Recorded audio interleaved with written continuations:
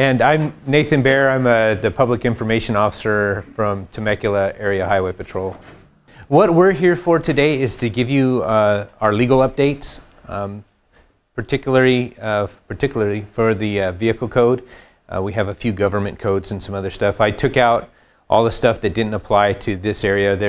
They have special updates for vehicle code sections that apply like up north, like in the redwoods for trucks and on different bridges and stuff, but it doesn't affect us. It's so, I mean, if anybody's driving a tractor trailer rig that's 60 feet long through the redwoods, and come see me and I'll give you the update for that.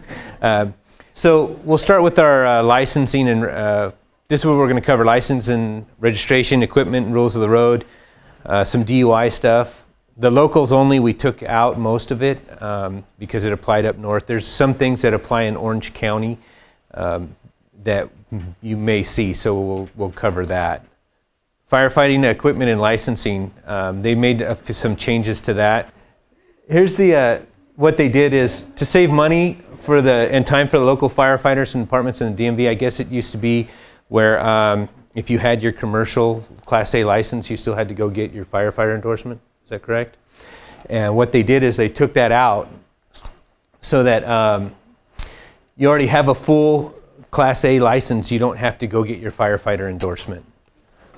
But that's for the commercial. So you have a guy who was driving big trucks. But also on that, though, is you have to be, if you have that full commercial license and you want to drive the firefighter tank vehicle, your full commercial license has to say tank vehicle. Or if you're driving something that has a double or something like that, then you have to, or a hazmat, you have to have that on your commercial license. But what it does is it adds a restricted Class A license and non-commercial B that will give you that firefighter endorsement. So before you had to get like a Class A and go get the firefighter endorsement, now you have a non-commercial Class A. It's a restricted Class A where you get the firefighting endorsement. Is there any questions on that one? It's a change. Because what they did is they took out firefighting equipment as being listed as a commercial vehicle. So if you look up the section that identifies commercial vehicles, the firefighting equipment isn't in there anymore. So if you have the Class A, you're going to need, if you have the commercial Class A, you're going to have that tank or hazmat to drive one of your tank or hazmat vehicles. But if you don't have the Class A, you get the restricted Class A with your firefighting endorsement. Okay? And there's sections that the DMV, it's a little confusing. And if you want, I can email you a list of kind of like, if you have this, you need this. But it took out that being a commercial vehicle. See, this right here is where they took it out. It's not a commercial vehicle anymore. And you look at section 15278, you don't have to have the special endorsements. That's like we used to have commercial endorsements here with the tank vehicle, Class A with the tank. Now you just get the restricted license. And I think that came out of when we were having all the fires. And they're like, well, we don't have a Class A that can move. We have Class A's, but we don't have enough to move all the equipment. So that's why they said, we'll do the restricted portion. Back in 1986, they started the Cal ID program. There were surcharges were added to registration fees to pay for that program. We use this in law enforcement. The fire department can use it too for their arson, stuff like that. Well, what happened was the registration fee that you were paying to help pay for Cal ID was going to sunset on the 1st of January. So what they did is they changed it so that there's a $1 and $2 surcharge that is in your registration fee that's permanent now. And it can go up by county depending on how much you have to pay for your Cal ID.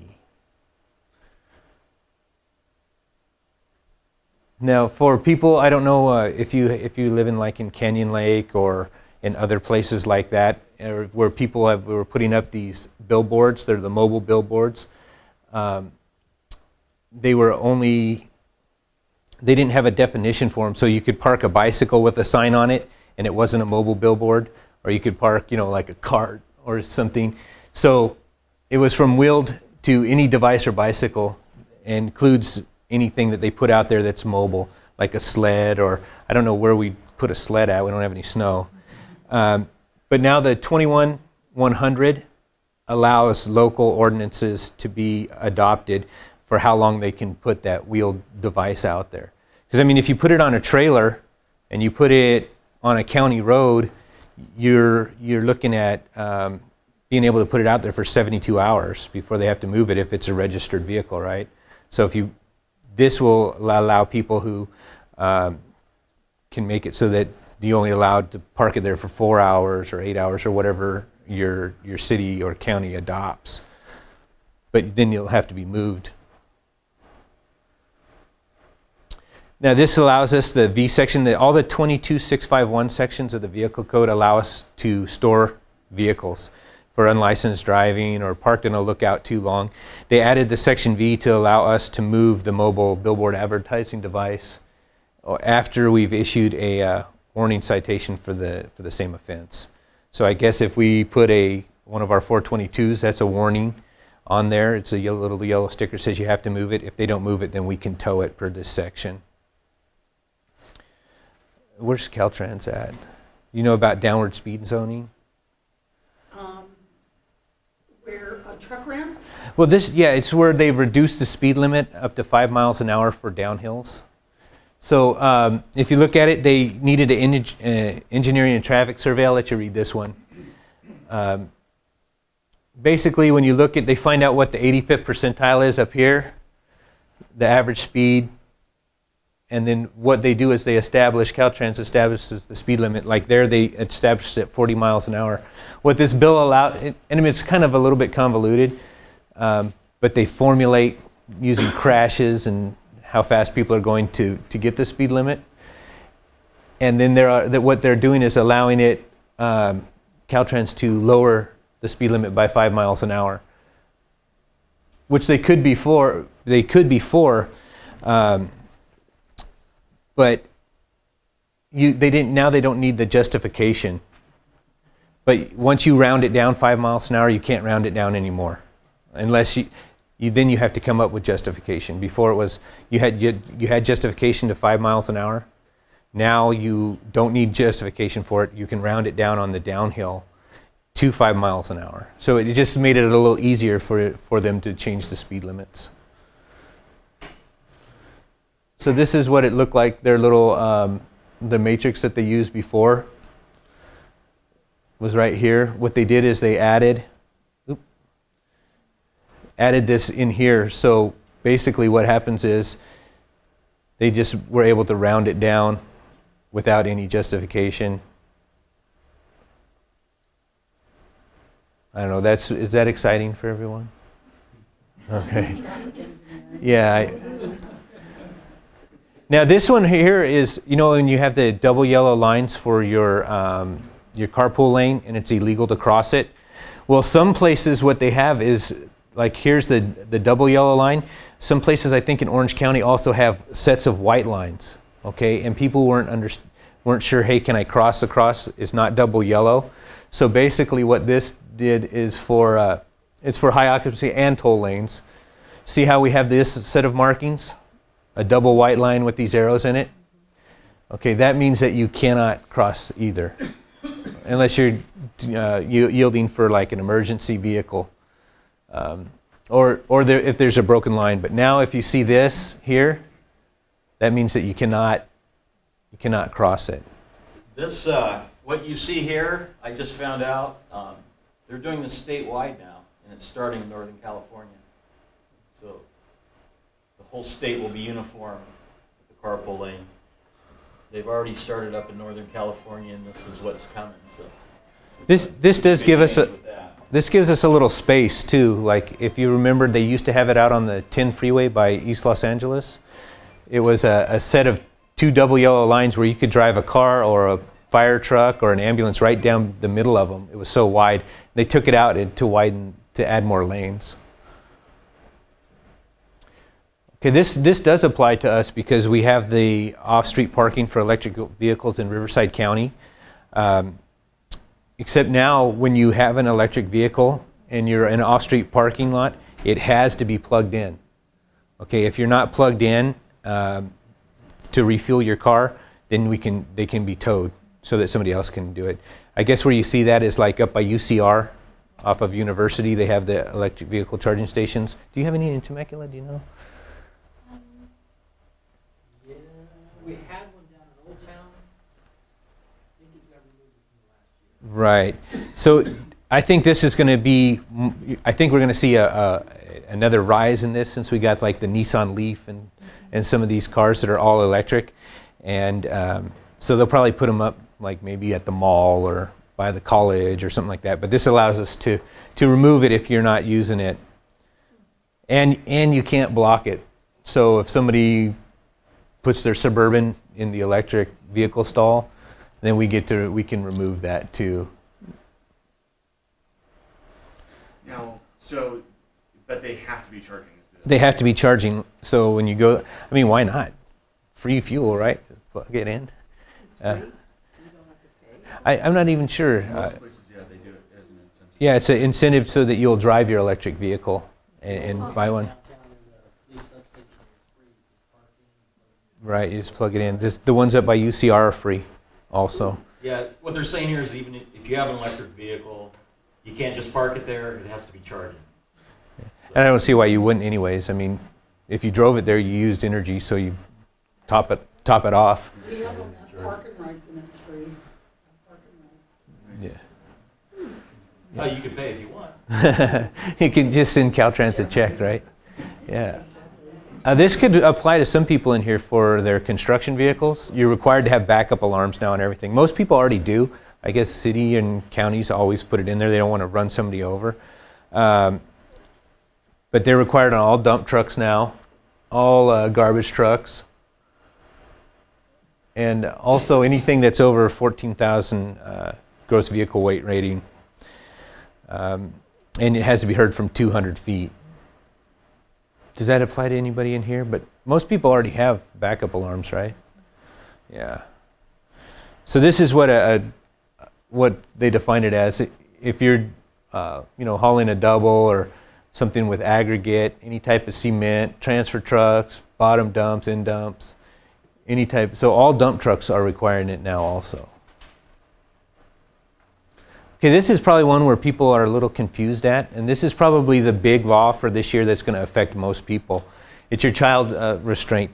Now, what it says is your child has to be in a child safety restraint until they're 8 years old, or 4'9", 8 years old. No pounds? No pounds anymore. They removed the weight because you have the childhood obesity and stuff like that. So you're getting 3-year-olds that were getting close to 60 pounds. So Still, those 3-year-olds should be proper past that. right, that's why we took it out, because I made a stop up here in late on the 74, and there was like a 4-year-old kid in the front seat, but he weighed like 65 pounds, but the strap is going across their face. So I think it was just because we have a little bit pudgier kids now, and we need to still restrain them. So basically, So how do you make a belt do that, or do you have to have a special seat? well, if you're under 8, then what you'd use is a belt positioning booster seat. Like this isn't one. Let me see if I have a picture of one in here. But to look at It it, was 11 that they were supposed to not be in the front seat. well, there's Lowered it to 8. there's recommendations. Like if you watch, like Disney says, don't let a child sit in the front seat till they're 13, right? Right. Or 11. But basically what it is sizing. If you have an 8-year-old that's out of their car seat and they're sitting in the front seat and they have to wear the seatbelt under their arm because it will go across their face, then that's a citable offense because they're not wearing it properly. But I don't understand why they lowered the Well, age to 8. there's no law on age for sitting in the front seat. I thought it was 12 or above. It's a recommendation, but there's no law on it, right? Well, you can if you're 8 years old, you can sit in the front seat. If you're under 8, you can't, because there used to be no law on age for the front seat if you were out of your child seat, because it was 6 years or 60 pounds.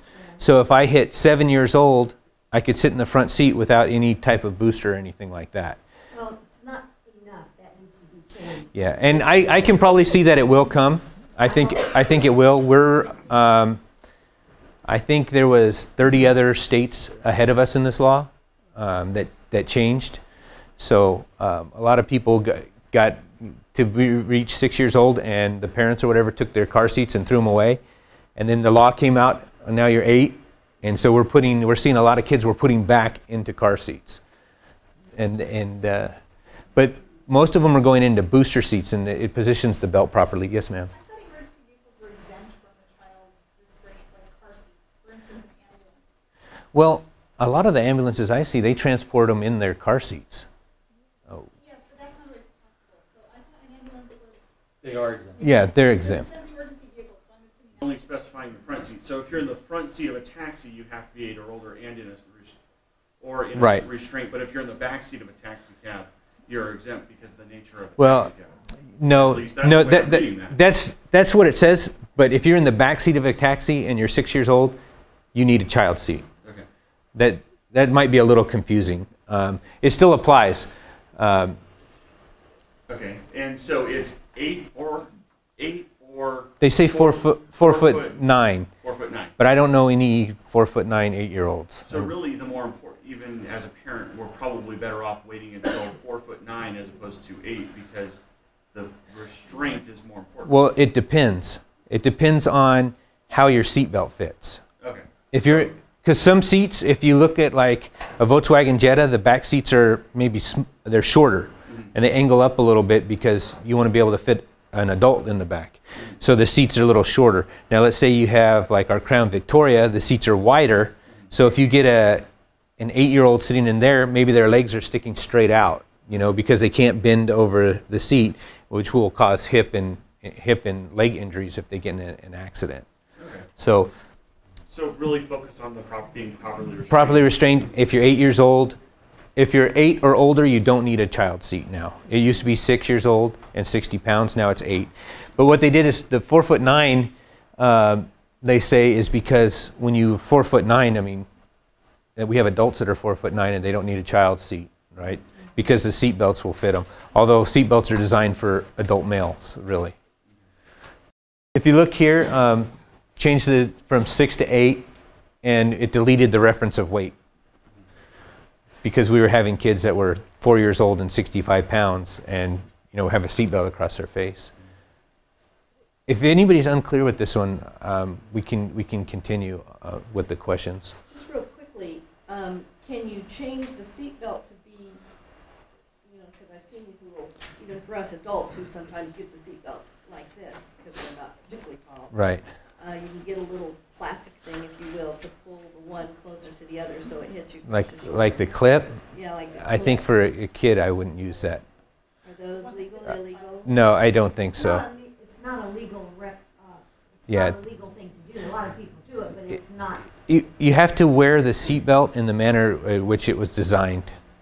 Okay, now that because auto manufacturers have gotten a little more creative, they have the sliding portion up here. If you're adding stuff here for comfort, no, I would say no, because you're changing what the factory intended for it.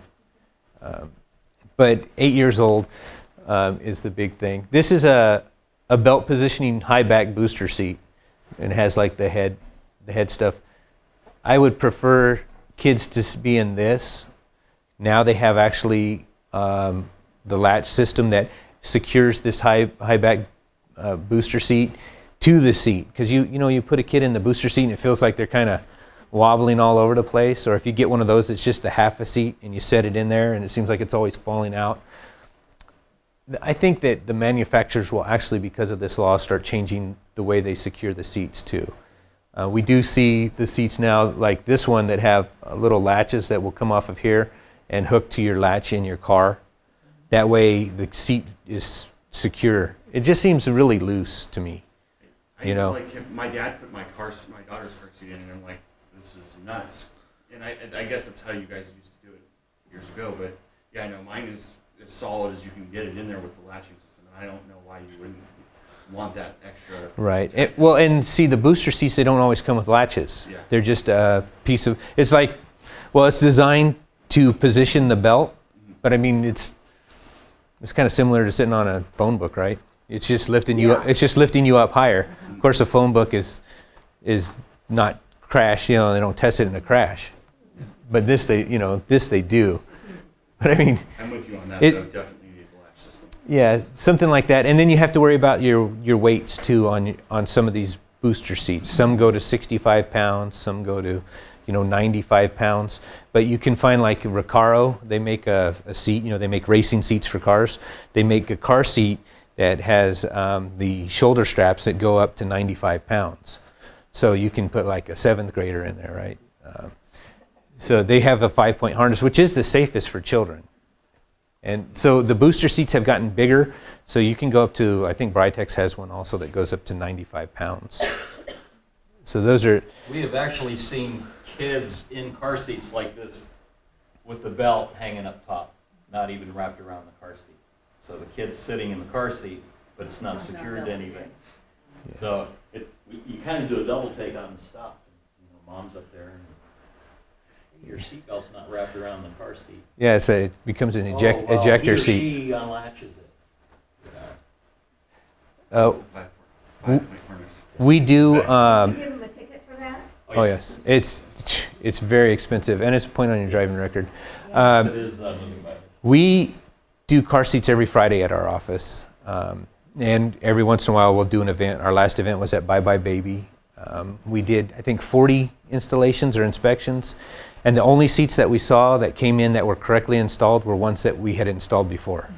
Like we installed them, helped the parents install them as a newborn, and then they were coming to upgrade to a larger seat. And we said, well, who installed this? Because it's like correct. And they said, oh, you guys did at some other event. I said, oh, okay. But most of them are installed improperly. I mean, I guess they say 75% are installed improperly, but at our office we get probably 95% or more. Which is scary because it's so much easier. It's just click, click, click, and push down, pull. Yeah, and it depends on your seat too. If you get an expensive... Yeah, it depends on... Agreed. Some cars don't have latch systems. Some cars have weird seats, like the back of some of the Lexuses, the SUVs. Their middle seat is shaped funny because it's kind of a split. So trying to get them in there is, I mean, it'll take you like 30 or 40 minutes when you know what you're doing. When you don't know what you're doing, it just becomes frustrating. And then when you're reading the manual, it's like, okay, because you need to read your owner's manual, you need to read your car seat manual, both of them together to find out how to install it properly. So What gets difficult is when you have grandchildren visit from out of state. Right. They fly in, you're not prepared. Right. So you're having, do I have to buy a car seat? But then the other question comes to mind, let's say the children from another state drive into California with whatever is appropriate for their state. Do they have the potential of being ticketed? Yes. So anyone coming into California needs to know this. Right. And another thing about that, say they fly into Orange County, they pick up a rental car, and they have a 5-year-old. What is the rental car company required to do? Provide a car seat. They're going to charge you for it, but they have to make car seats available. A lot of people don't know that. Can they even let you? If you rent from Avis, they have to have car seats there. Right. And it happened to me once when we got our luggage or all our stuff got shipped and we didn't get on the plane because of a mix-up, and so our stuff, we had to rent a car somewhere else, and we got a car seat from them. But they're not always the nicest car seats, and I mean, you could probably get a car seat for like $45 nowadays. So sometimes $45 versus $400 for your citation. Is that how much the citation is? Oh yes. Approximately. Oh yeah. I went to court a month or so ago, and I had written 2 child restraint violations and a speed. The guy was doing like 95 miles an hour, and he had 2 children that were sharing seat belts with adults. The fine on that was $1,400. My goodness. I mean, I've seen them higher. I wrote one ticket for like 5 child restraint violations and all this stuff that was going on. And the citation was $3,800. I mean, a DUI is $1,500. I mean, just for the fine, not for your restitution and everything. That was 5 points. 5? Yeah, 5 points on the driving record. I mean, she lost her license like that because you're 4 points in 1 year and you lose your driver's license, right? But the driver didn't know it was unsafe for the children to be strapped in with an adult. Oh, they knew it's unsafe, but people decide, well, we want to go down to San Diego from LA to visit our grandmother. We only want to take one car. We have 6 adults and 4 kids, so we'll just share. We used to do that back in the day. Yeah, and we used to do. I mean, I used to drive around with people in the back of my pickup truck bed, from high school, like a week after I got my license.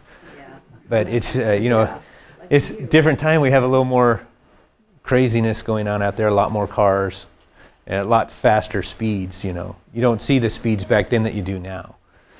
So if they're under 8 and they're 4'9", they may be restrained in a seatbelt. Okay, rather than and that's because they'll fit into a seat. And you'll see some tall kids like that. Usually coaches grabbing them for the basketball team. So if there's no rear seat, I mean, the only other place you can sit is the front seat. If you have those side-facing jump seats, which would cause kind of a hard impact on the body, side impacts, I guess, are a lot more injuries than the frontals. The way your body's shaped, it's not designed to bend sideways in half. So if you have that, you can install your child safety seat in the front seat, but you have to make sure that you turn off the airbag. Or if you have rear-facing rear seats, I guess like the old station wagon where the very back seat has a facing out to the back. Or if we can't get it installed in the back seat, maybe you have like a sports car, they put a back seat in there just for insurance purposes, and we can't get this car seat in there, then we put it in the front. Or if all your rear seats are already occupied for children under 7. So if you have like a 1, 2, 3, 4, or 5, 5-year-old like that, then we'll have to put, one of them in the front seat. Or if there's medical reasons, and we have special seats for that. There's children that have like harnesses that they wear that's secure rather than a seat. But it's for children with special medical needs. First offense is $100, but that's the fine that is the bottom line mandated fine. When you got your county or your court assessments, that's $360, $400. So your second one, $250 plus all those assessments, so you're like $500 or $600, right? Special provisions for the economically disadvantaged. They can go to, we have some car seat classes that they have to attend, like these classes, and then when they get done, they have a chance to buy a cheaper car seat, and then they won't get all the huge fine. But you're still going to get points on your driving record because it's 1 point. For anybody under 16 that's not restrained is going to be a point. So if you're driving around with a 14-year-old in the car, they're not restrained, then that's a point on your driving record, and that's also pretty expensive. So if you had, Oh, go ahead. you had to be restrained when you were in a car, you had to have a seatbelt on. Now how? Right, you do. But I'm saying if you're under 16, the ticket goes to, you're a child. In the eyes of that law. Sorry, I didn't explain it right. So what happens is they give you a point on your driving record, but if you're over 16, then the ticket goes to the 16-year-old. Right, right. But if you have a 16-year-old riding in your car, you can cite the driver for allowing the 16-year-old not to be belted. I was going to say, I was under the impression that it was going to be we both got tickets, not they got a ticket. Yeah, I mean, it can go either way. I mean, if it's an adult, generally, I mean, I cite the guy who doesn't have the seatbelt on. If it's a kid, you could, you want to make sure mom and dad buckle up the 16-year-old, then you can go that route. Is there any questions on the restraints or the seatbelts? It's just pretty much made the kids older, so we have more time in a car seat, which is a little healthier, a little safer. So this, did everybody hear about what happened at sobriety checkpoints? What we were doing, we were setting up our sobriety checkpoints and sobriety/driver license checkpoints. People were driving in. If they didn't have a license, we were able to impound their car for 30 days. This came out of Gil Cedillo, and this is mainly stemmed out of Los Angeles. So when they come up there, they were making more license impounds than they were arresting drunk drivers, because the drunk driver sees a DUI checkpoint and, you know, hangs a Yui or something. But we're having people with no driver's license come in, and what happened is it came out of the large migrant worker population that they have in Los Angeles. And so when they were driving in without a license, they were taking their cars for 30 days. And what they were thinking, what came out of this is, well, how are they supposed to, they won't be able to get their car back because it'll be about an $1,800 impound fee. And then they said it was causing a financial impact on them too much, and that if they lost their car, then they couldn't drive to work, which I don't get, but that was what was behind it. So if you don't have a license and you go in there, we couldn't take it for 30 days because they wanted you to be able to drive illegally to work the next day. So you can no longer impound them. Just at the GUI sobriety checkpoints. Now, if you do a vehicle code violation and we stop you for it, then we can still impound the car for 30 days. And they're fighting that. Chief Charlie Beck in Los Angeles was trying to restrict that from his department, saying no, we're not going to do it anymore. But he's catching huge amounts of heat over that, and they were actually checking on if that was going to be lawful for him to do that, because we do have a vehicle code section that allows us to impound the car for 30 days. Yeah. So they're not allowing the sobriety checkpoint / vehicle inspection. Like we would pull in cars for vehicle inspections for the Bureau of Automotive Repair. So Highway Patrol is authorized to work with the Bureau of Automotive Repair to bring them in. So now what they're doing is it's not a vehicle inspection sobriety checkpoint, but I don't know of anybody who was doing that. They were doing more license and sobriety checkpoints. So dumb question, if you have a driver's license checkpoint and happen to bust them for DUI, does that work? I mean, yeah. To me, it just will reverse it then, because it's more important to check for license anyway, and you'll happen to catch the drunk drivers anyway. And they can still do that, and that's fine. This says that they're required to stop. I mean, I think they were pretty much required to stop anyways, but they had to put it more in writing. And now when we do that, we have to allow the driver, the unlicensed driver, to get somebody there during the checkpoint to drive the car away that has a license. If they can't do it, then we can impound the car for what they call a P storage, or for 1 day, until the next day when they can bring a licensed driver to the office to get their car. And then we also have new release procedures. Right here, like I said, if they're 12,500 is unlicensed driving. Yes, sir. When you impound a vehicle, does the driver have to pay for towing? Yes. So if you impound it for 1 day, then they have to pay for the towing also. Correct, and I mean that can range up to like $300, something like that. I mean, depending on the tow fee, but it's close to that. 250, something like that, because of 1 night of storage. I mean, it costs almost as much to stay in a hotel or like Motel 6 as it does to store your car in the lot. It's like $50 a night or something. So what it says here is for 12,500 is unlicensed driving. That's not suspended license. There's no 30-day impounds. That's just if you're unlicensed, like you don't have a license. But suspended license would be different, right? If you have a suspended license, then we can still take it. We have to try to find the registered owner of the car or a licensed driver. And then if not, then we can impound it for that day.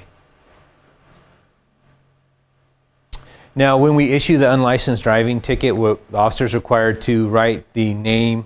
And I don't know if this is just for Highway Patrol, but we have to write the name and the driver's license number of the person that took it away. Did they get fined in some part for letting somebody drive their car that's unlicensed? Yes, you can cite people for that. And I've cited people for that, allowing an unlicensed driver to drive. Yes. That gets kind of tricky though, because you need to prove knowledge to remove. Right. The person was unlicensed. So if you can interview them. We took the car the other night. The driver was DUI. It's his 7th DUI in like 6 years. He was suspended time and time again through DMV, and he's driving a $71,000 Cadillac, which is his mom's car. Okay. So we took it for 30 days because he's suspended. What do you think Mom's going to do today, actually, since it was a long weekend? She's going to try to get her car out. Mm-hmm. You think she knew that her son was suspended? If he lives with her, maybe. He probably does after 7 DUIs. That's usually what you find. They live with mom. 7 DUIs. Right. Well, a 30-day impound for a vehicle, we call it going to car jail. It's upwards of $1,800 for 30 days. Fines imposed through the tow company. Yeah. So you get a lot of these cars that you impound like in a little bit lower economic areas. They don't get their car back because they'll just wait until the tow yard has a lien sale and they'll go buy the car for a new car for $1,000 or $500 and do it again, and they'll run it until they get caught, and we'll impound it, and then they'll go buy another $500 car and we'll impound it. That's how Pick-a-Part gets full, you know, because we take all the junky cars. Like a lot of these kids are driving on suspended license. Their parents know they're still out running around with their buddies. 9 times out of 10, when they come into our office for a tow hearing, they're not going to get their car back. Even though it's registered in mom's name or dad's name, we're going to hold that car for 30 days. Everybody agree with that? Well, at least give a little money. There are some hardship cases that will release the car within 5 or 10 days inside of the 30-day holding period. But they really have to show a hardship. I work 2 jobs. This is my only car. Yet, you know, they have to come in with some ammunition to get their car back. But for the most part, yeah, we'll deny the release and hold it for 30 days. Is this, it could go either 2 ways. It will either increase the population at car holding places to a point of bizarreness, or it will reduce the number of people, unlicensed drivers. Of course, the object is to reduce the unlicensed drivers. So it's either a boon for the economy or... Well, I don't think in this area you have a lot lower unlicensed driving population compared to when I worked in San Bernardino, where I could go make 10 stops and get 10 unlicensed drivers, you know, in a row if I worked at it, you know. But down here, it's more, you'll find more suspended drivers for DUI or something like that than you will just no license at all. But basically, I mean, this section for the sobriety checkpoints says that if we do impound it, we have to release it when the tow facility is open and the driver comes in with the license and proof of registration. Now this goes for the wet reckless, like people are getting maybe they were driving poorly in their DUI, but maybe we got a low blood on them. We were maybe 08, 09 at the scene. Our chemical test is a 07, so they're not technically over the 0.08% level. And then what they'll do is plead them out to a wet reckless. It's a lesser DUI charge. It suspends their license. And right here, before I think it was the wet reckless was more severe suspension than a full DUI charge. But I think they do that too because people think, oh, okay, I kind of got away with it. I can still go. I didn't get a DUI. But now, when you get the reckless driving, you get a 90-day suspension. You can't have more than 2 priors in 10 years. It kind of seems like a lot if you keep getting wet reckless after wet reckless, because basically it was a good solid DUI that they pled out because of maybe your blood alcohol dropped before you got your test. You have to enroll in a DUI program, and you have to put an interlock device on your car. So that's new. Anybody seen these? I saw a lady doing that the other day. I was laughing. But I wonder what do you have to do to get that? Get it. I'm sure she'll tell you. She may give you a hand signal of what she did. So the car won't start until that thing. Right. So and if you get caught driving a vehicle without an interlock device, it's citable. It's an expensive fine. Or if you have somebody else blow into it, and you, let's say have been drinking, and you're not DUI, but you have your kid blow into it, that's against the law too. So, just because I'm curious, how much does one of those cost? You know what? I don't know, but you have to have it installed, and then it's maintained monthly too, so there's a fee for that. I don't think it's too cost prohibited because they want people to still be able to drive, but do it more safely. Okay, this goes here. I don't know for like if you get on MetroLink and stuff like that. They're making it, instead of criminal, they're making it civil. So whereas you used to be able to go to like San Bernardino court, we had the MetroLink that would come into court and do the toll evasions at the traffic court. Now they're making it civil, and the penalties they have to be collected by them also.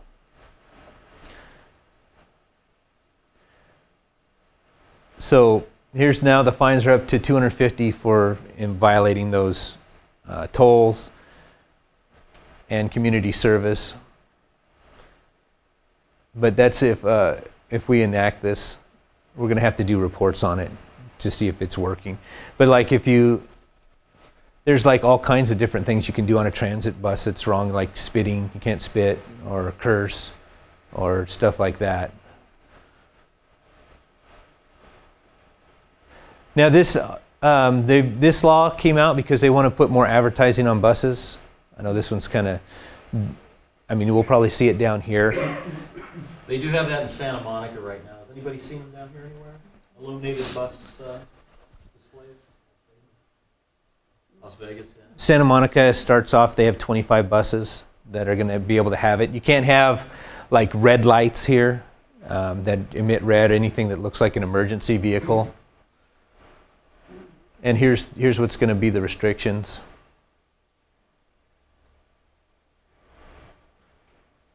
But when you're driving, like on freeways and stuff like that, you can't rotate the signs. So people can't read, oh, there's SeaWorld, there's, Burger King, stuff like that. So they're going to see how it works up until 2017. And then they'll be able to add some more buses after 2014, and then they'll do a report. We had to come up with a standard for the LED lightings. So this is some more of that. Jeffries, who's right over here. Actually, this is Riverside. Yeah, this is Riverside. Basically, they're adopting new plans. They have to meet federal safety requirements. And then they're coming up with traffic lanes for them. So if you have the smaller ones that are more like golf carts, they need their own lane, right? Here's the one that's a little faster. They can go on a little higher roadway, but they need their own lane. And then here we have where we can use them on streets up to 35 miles per hour. And that's what we have now. Where what we had was you could drive your golf cart around. You see in Sun City, they have a license plate and stuff like that. If they're under 35 mile an hour roadways, they can drive. That's fine. But I think what they're going to work on is putting these lanes in next to places, because people were like, well, I can go from here almost to Stater Brothers, but when I crossed onto this street, the roadway went up to 40 miles an hour. So around UCR, they actually worked to reduce the speed limits right around the campus to permit the use of the golf carts. Right. So you'd have to lower it to 35 so that people could use it. But now they're going to make a lane for you so that you can go, in your golf cart, and then hopefully won't get ran over by a big rig or something on a 55 mile an hour roadway. Okay, this is out for Orange County, and they have programs out there already, but it was going to end next year for their electric vehicle programs, but it's going to just continue to 2017. And it's like these little vehicles right here. They're not as fast, but if you live in a community where you don't have to drive far, I mean, that's a great idea, because you plug in your golf cart and it has the windshield and all, and you can drive down to Stater Brothers or to the community center or wherever you need to go. Now you can, the bill before that we just spoke of is going to let you get more places, but they're going to have to, it's going to cost more money. The charging stations that you mentioned earlier, I don't think they have 110 volts on them, do they? for the for like the golf carts with the smaller plug. The one for electric charge vehicles, say you can't park, you have to be charging. Right. As I mentioned earlier. If you have one of these, you have an electric vehicle. Yeah. There's no place to plug in. Because they don't have a 110. Then all you do is not park in an electrical vehicle spot, just park in a regular spot. Yeah, But and see, that would be, and that's out of our control. What they put on there, I don't know if they can have maybe a charging station that has the higher voltage and the 110. You know what I'm saying? But most of them are bigger. I think it's a 220 tag. Yeah, 220 is what they plug into most of the vehicles, or you have to have some type of adapter, because they do that. I think they have an adapter for the Leaf or whatever if they don't have 220. But yeah, you. Difficult to adapt to the 110. Yeah, Legal. yeah. We don't want to do anything that's not legal. So these, I guess, you just kind of out of luck unless you can let the grocery store run you an extension cord. You know, I don't see anything wrong with that. Tiny cars like that, I've seen them out on the big highways. Well, they might look like a smart car or something like that, but those are, you know, gas powered. So they'll have, and they use different roll cage technology and stuff like that. But they do have tiny cars out there. They're just, these are powered by like, 6 car batteries or something like that. Okay, I gotta ask a stupid question about the smart cars. I've been told that in a place where you would normally parallel park, you can pull a smart car in straight because it doesn't exceed the distance from the curb that would normally be required for parallel parking. No. Is that the case? No, it's not the case because you have to park both right side tires 18 inches from the curb. Okay. So that's what would happen, unless, I don't know, maybe you'd have to get a really smart car to get both right side tires. You'd have to stand up on that. That's called a Segway. I have seen a smart car parked in front of a fire hydrant, 4 officers lifted it and moved it 12 feet. So, Did they really? oh yeah, you get 4 or 6 guys on it, you can actually lift them up. And I just want to kick it out of the way. That's, But okay. Oh, let me go back. They're talking about event action plans, and this may have to. You'd probably know for fire. You guys, they have to do that for the city of Temecula or something like that if they're going to have a big concert or something like that. Yeah, so they do that anyways, but now they're required because if you look at here, we had this, the raves that they were having out in LA, and they had 1 man die at this one, 18 hospitalizations, 2 people die at this rave, drug arrested. Look at the attendance though, 45,000, 16,000. That one that they had, the 3-day rave, where they had all those people 120 people got hospitalized because of the bad ecstasy they were taking. 1 girl died. There's 185,000 people that attended though. So this added the requirement that there be a threat assessment for a public event, on state-owned or leased property. So if you have 10,000 more people, it has to be reviewed and approved by a state agency. And they may charge a fee for preparing an action plan for them. So. You can actually, I'm old, so you can actually have a big party, invite all those people and give them all drugs legally? No, you can't give them the drug part legally. Well, They bring, BYOD. Yeah, bring your own drugs. so what do they do? I mean, what is a rave? Just a bunch of people come and they're gonna dance? Or, Yeah, they're going to dance, and some of them will do drugs, but that's. but not everybody. It's not like passed out. I don't know. I've never been, but they. Woodstock. That is an interesting question, though. Is do those action plans generally require drug mitigation plans, and how do you respond to those types of incidents? Well, they're going to now because they have to prepare for the threat assessment for everything. Yeah. So they'll look up. It has to see what kind of law enforcement they need. That would go into your drugs, the medical concerns if it's the city fire or who's going to be out there with the ambulances. And here the drug use and distribution, which is going to happen at a rave party. Somebody's bringing in hundreds of ecstasy pills. So what are we going to do to keep the drug use down? And we have to look at their prior history, if they had good promotions, if they had no deaths and stuff like that also.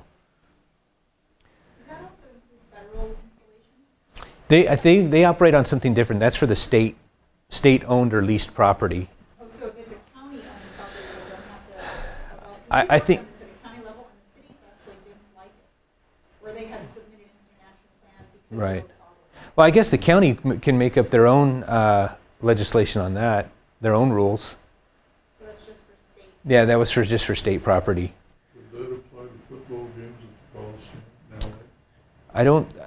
I think they have a little bit different action plan for that because it's not the party and they're not expecting the drugs and the ecstasy and stuff like that. That's a different event. But there is an action plan that Oh, I that know. LAPD has done. As much since the Raiders left. Because LAPD has their own threat assessments on the Coliseum and stuff like that. Like the Coachella Fest, maybe? Yeah. Well, that's on county property, right? Polo grounds? That's not. Think of the Halloween Wine Festival, and that's Yeah. why people, it's an action. Yeah, they have one already, and this is just, I think, for the state saying we have to have. We've seen what happens on county property, and we're going to make this mandatory on state property. They already had it though. We do out there, we coordinate with law, fire. Right. The local agencies, EMS, all of them, we do that.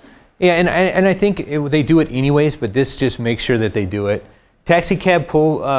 This is just for taxi. Before they couldn't they didn't really have the way to really pull driver's license reports. So this is going to make it easier for the taxi cabs to pull their driver's license records. So you have taxis that operate in Murrieta and Temecula. The companies now can just pull the licensing and see if their guys are still licensed. So that's just real quick there. Before you go further, I do have a question about a previous statement you were making. So one example of a guy that had 8 DUI convictions driving his mother's car. How does a person go 8 DUIs without going to jail? There is some mandatory requirements, but you know, his 4th DUI will be a felony, 5th will be a felony, 6th will be a felony, 7th will be a felony. So maybe he gets 4 years or something like that, and he maybe does half or whatever, depending on time served and this and that, or what kind of deal he makes. It's just, I guess it would just have to be tougher laws requiring mandatory sentences. Because basically when we take him off the streets and put him in jail, we're just trying to find it. It's not really rehabilitating him from drinking, it's putting him someplace so that he doesn't drive drunk for a while. You know, there should be, that would have to be some type of another assembly bill that says, okay, if you get number 6, mandatory this many years. They do have mandatories though. That woman that crashed her vehicle and killed her son, her daughter, Right. and she got like 15, 20 years in jail for life or something like that. Yeah, it depends if there's like the, Why she had like 3 or 4 DUIs. Was that the one in Vail Ranch? Yeah. Okay. well, and then you have to look at their prior, you know, what if they had, because there's like that murder rule, like the felony murder rule and stuff like that that would apply. Yeah, and they're driving illegally. So, I mean, we catch them and impound their car for 30 days and put them in jail. But, I mean, besides that, then it goes to the district attorneys and they have to work the stuff out there with what they have given to them by law. It's frustrating for us because our job is to get them off the road. And then they go into the court system. And then we back out. It's all up to the DAs and public defenders to hash things out. Our job is to get them off the road so they don't kill themselves or somebody else. But it is frustrating at times to see some of the sentences handed down. I mean, if you have But 7 we really don't DUIs, have you anything to do with that. wouldn't All I expect them think to be is- out there. Exactly. I mean, but how many years do you give somebody with an alcohol problem? You know, they're calling it a disease. So do you put somebody in jail for 20 years because of what And they're doing? Alcohol is medically classified as a drug, so now they have a drug problem.